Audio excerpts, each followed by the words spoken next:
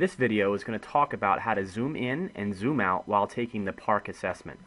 Notice that this question, question 5 of 39, is not absolutely visible in the field of view.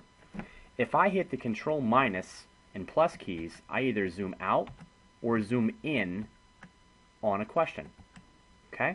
This is absolutely essential so that you can see everything at once if you want. If you don't choose to do this, and you want to zoom in and you like it bigger, you need to know that you need to navigate on the right-hand side. Okay? So I'm going to zoom back out because I can actually read this.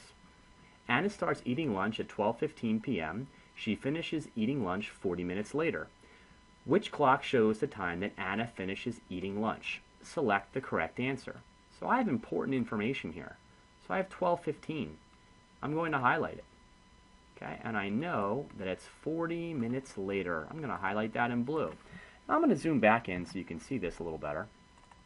Notice I know they started, or Anna started eating at 12:15, and then 40 minutes later. So I know that the clock that's going to be correct is going to show 40 minutes added to 12:15. And I know that that answer is going to be B. Because if I was at 12:15 and counted 5, 10, 15, 20, 25, 30, 35, 40, I know it's 12:55.